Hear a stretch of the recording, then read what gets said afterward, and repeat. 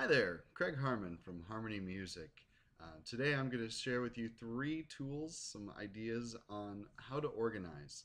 We're at the start of 2015, and one of the things that we all try to do at the beginning of a new year is focus on a new start, trying to be better organized, to be better on top of things so that we're able to be our most creative and to be able to do our best in whatever musical endeavor that we're doing. And so, one of the easy things to do is to start off with being organized, or at least bettering the organization that you already have in place. So, the first step, and I think it's a fairly simple step, is how are you organizing your music? Are you organizing it by books? Are you organizing it by composer?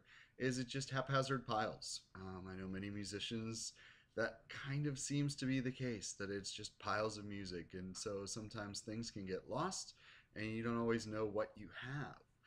So I would encourage you, if you don't have an organizational system in place, even just organize by season or organize by composer, whatever the case is. Some sort of organizational system is a huge help. What I do, and it's a little bit over the top, I know, is I have an Excel file as a church organist that I've gone through, in every book I've gone through the title of the piece.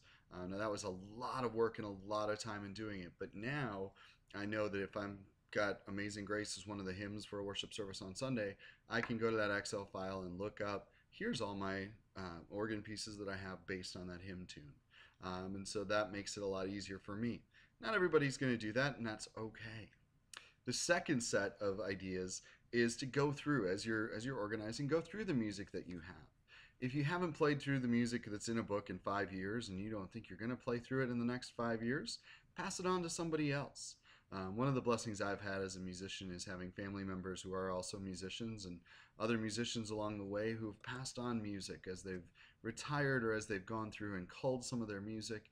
And that's been such a great, not only cheap resource, but it's also been a benefit to me that the music's already been marked up. And so it's a great perspective to look at the music that somebody else has played to get how they would play it, and maybe that gives me some ideas on how I should play it, and maybe some ideas on how I should not play it. But it definitely helps to be able to do that. And as you go through it, it gives you an opportunity to see what your potential challenge pieces for 2015 could be if you're looking for those, and just to know what you have and know what music you've got and can play. Finally, being creative sometimes means that we have to have that space to be creative. Some people work well in chaos and craziness. Personally, I don't, and I know of many musicians that don't either.